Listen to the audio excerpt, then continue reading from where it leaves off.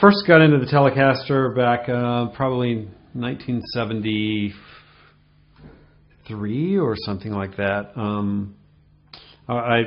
My first really good guitar was a Gibson SG Les Paul, which I still have. I love the sound of it, but I was hearing these brighter sounds on records, and I realized that they were Fender guitars. So I went looking for really either a Strat or a Tele at that time, and I came across a Telecaster.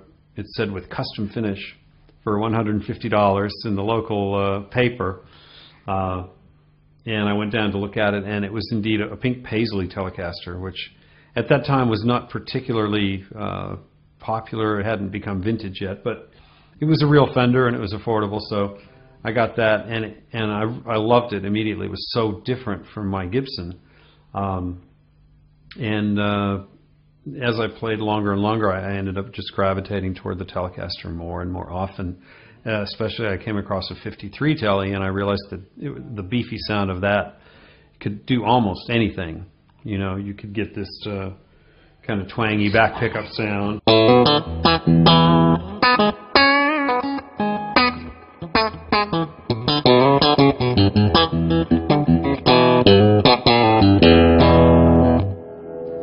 Or you can get kind of a jazzy front pickup sound.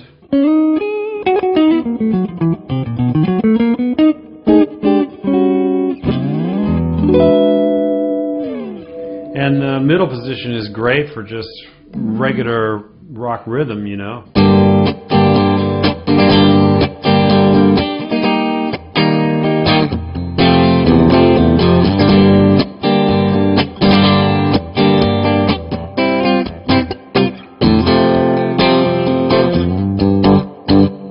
And of course, you know, blues, any kind of stuff, middle pickup is great for blues as well.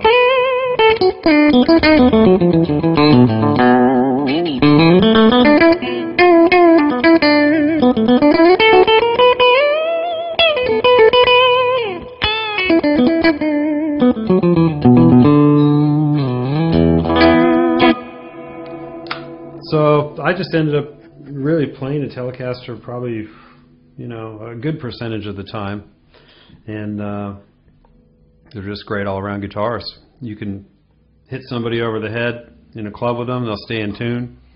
In fact, at the end of one of my songs, I am in the habit of throwing the guitar up in the air, and in one festival in Italy, I actually was borrowing somebody else's guitar, and I threw the guitar up, and it was a marquee that had a curved top on it, and if the guitar hit the top and angled over in another direction and just slammed on the floor. I picked it up, not even a scratch, dent, nothing, still in tune basically. So they're definitely a working man's guitar. So if you're just getting into country guitar, pedal steel guitar is actually a really important component, but oftentimes there's no pedal steel in the band. So the guitar player has to do some of the pedal steel licks, and they usually require bending one note and holding another one stationary. So probably, you know, one of the easiest or one of the first ones to do is that, say you're playing the key of E, you move up to the 12th fret,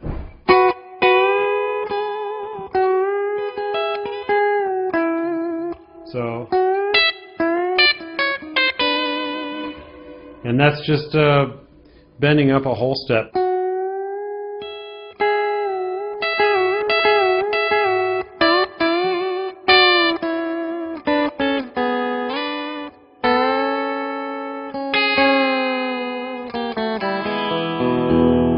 You can also do it here.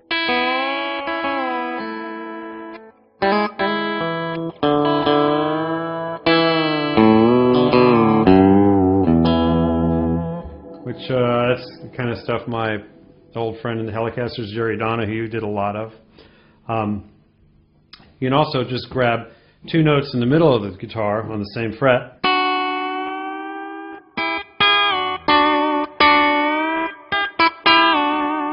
And if you bend them together, the bottom one will go up in a whole step, and the top one will go up just a half step.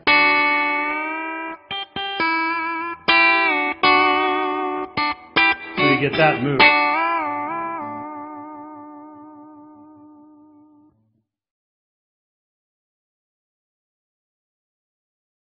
And another thing, there's a lot of kind of rhythm patterns.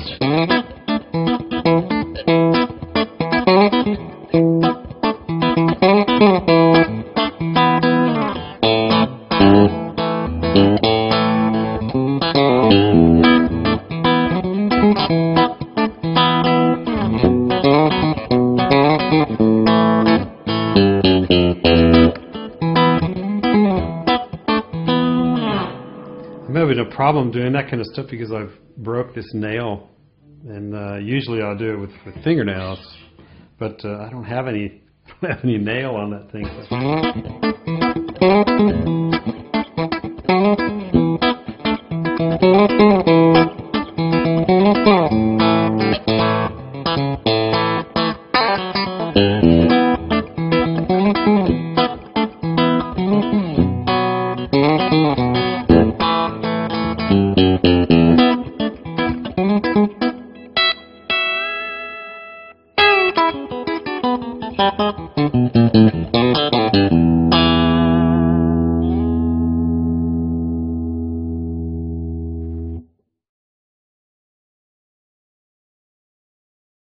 Another nice thing you can do is kind of scale patterns that have notes that ring together. And so your left hand is going to be in unusual positions. And here's one in E.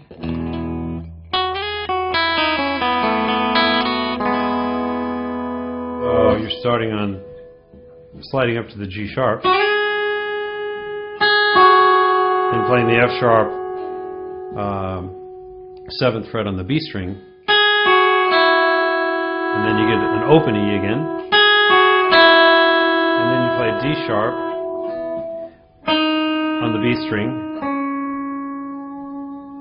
and C sharp on the G string. So, and you try to let the notes ring as long as possible.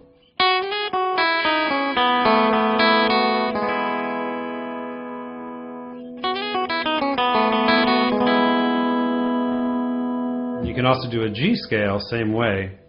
Start on G, and then you're going to spread wide, wide spread with your fingers here. So you're going to have to use your little finger, but playing G on the 3rd fret, and then F sharp on the 5th fret, 7th fret, sorry. Then again, E, open E,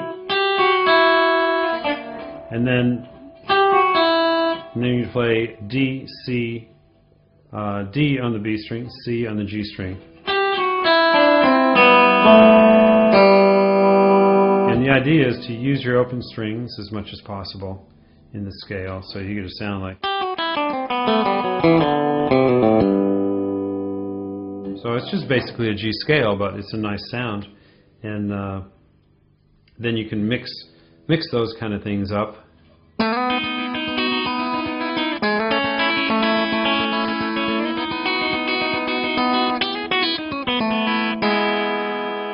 And that's incorporating some finger picking in it as well. Hammer-ons are always a good thing, and you can do some patterns where you're just moving up, kind of up an A chord. The first one is like a 7.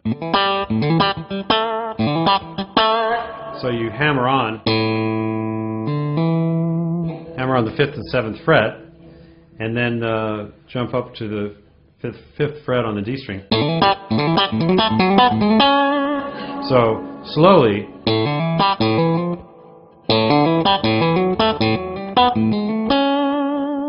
And so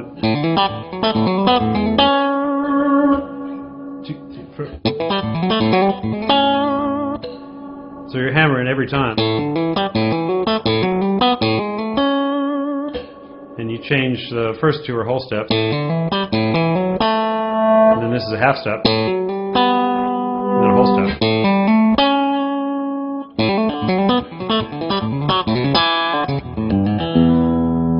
You can move it all around and have a good time.